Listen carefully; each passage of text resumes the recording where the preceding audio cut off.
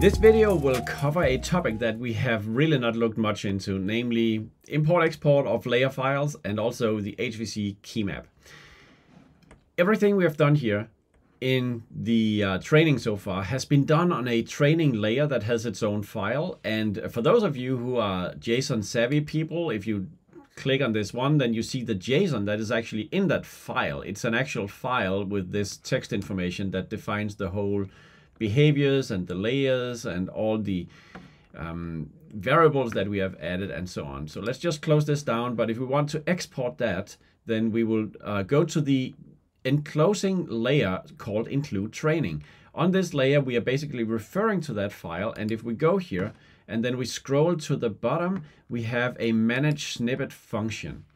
And here you see the training file that we have. We can then download this. So that's what we will do. It's now downloaded to our hard drive on the computer we are sitting at. And it's now possible for us to basically go out here and create a completely new project, which I think we'll do for the sake of this demonstration. And we'll just create a new copy project.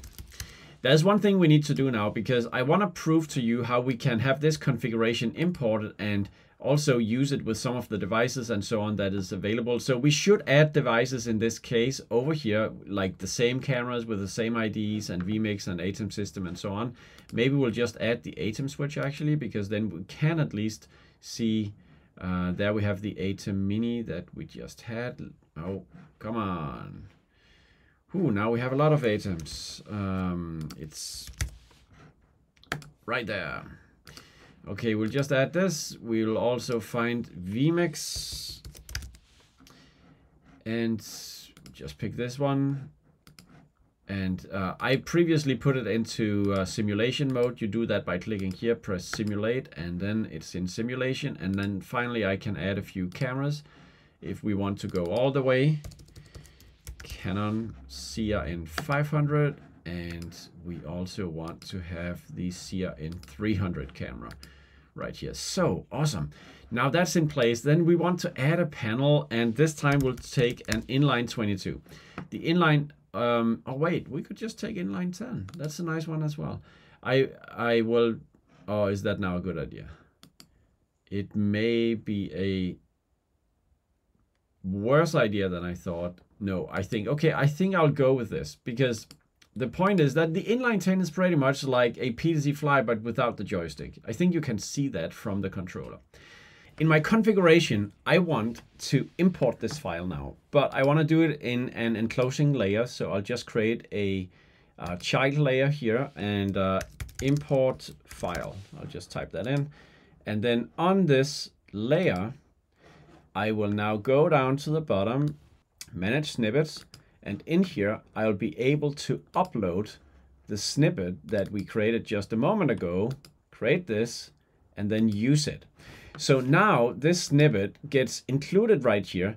But the thing is, what we are looking at right now is not shown anywhere on the inline 10.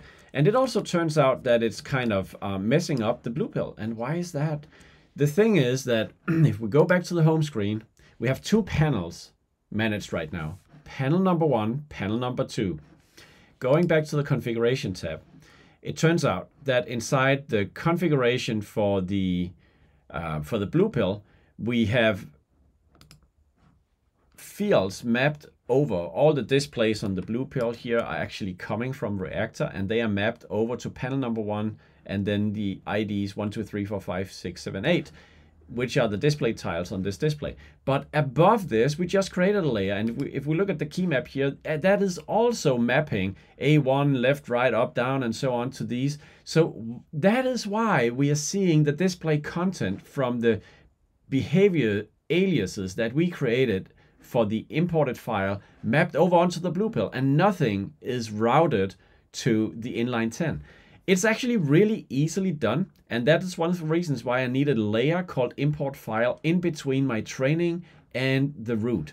On this layer, I will go and I'll create a key map, and I will add one here that is simply mapping everything that is called _P1